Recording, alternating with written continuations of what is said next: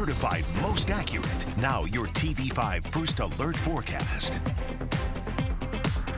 Good afternoon. I'm First Alert Meteorologist Diane Phillips on this First Alert weather day. Yes, the heat is here, the humidity is underway, and we are finding that we are going to be talking about this summer heat, the heat wave that is here all week long. Actually, we did add Thursday into your First Alert weather day routine, so it's not just Wednesday or Monday through Wednesday, it's Monday today through Thursday. We do have excessive heat that we're waiting for. I'm sure you've already felt it if you've been outside. Some of the feels like temperatures during the peak heat in the afternoon, still talking mid 90s, upper 90s, even triple digits going to be possible. So if you don't have air conditioning and you're thinking, okay, at night it'll cool down a little bit, I'm going to find some relief, very little of it, because we're still going to find 70s and sometimes mid 70s overnight. So it's going to be a really hard time for us to cool things down, but some isolated downpours are going to be possible with this heat. Things are going to bubble up into the afternoon, so that may help us to bring a little bit of cooling and relief,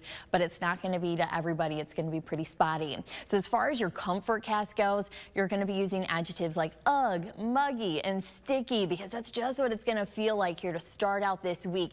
I anticipate Thursday, this is going to climb. I think comfy is a little too optimistic in the forecast. Maybe the data is even getting a little too burnout on this heat, but you can see Friday, we're right back in it with the humidity. So still plan on the heat, the humidity, all here during the work week. The next 5 days are going to be long and exhausting, but make sure you're taking care of yourself. We'll have some tips to help you out here in a few minutes. But you'll find your heat index.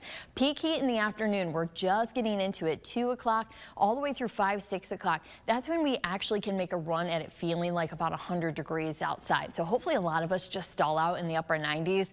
It's better than 100, but it's still going to be just downright hot. And we really don't see a lot of that relief with 9 o'clock. It's still feeling like the 90s. At least by 10 o'clock, we drop into the 80s, but still that's mid to upper 80s at that 87 there. So we really don't cool out until we get closer to sunrise in the morning. So as far as heat safety, make sure you're checking in on your friends and family. Share some of these tips here. If you're working outside, take breaks inside or shaded areas at a minimum. If you don't have AC, call your friend up, call your family up, have dinner, invite yourself over. They're going to be thrilled to see you, and they're going to be happy to make sure that you're staying cool here during the heat.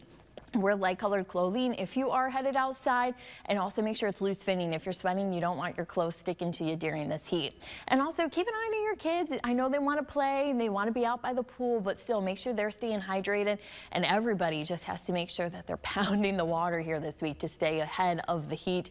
Also our pets and even the elderly, make sure we're checking in on them, that they're staying cool, making sure that they are also staying hydrated. And this is only the beginning. We do have the First Alert weather days painted across the board here. You'll find that we have the 90s to go with it, the humidity that goes with it, and because of this environment, some pop-up thunderstorms are going to be coming in. You can see tomorrow is kind of our better chance for some of that rain activity, but still just keep an eye to radar here for the next 5 or so days, because we're still going to be watching radar into the weekend.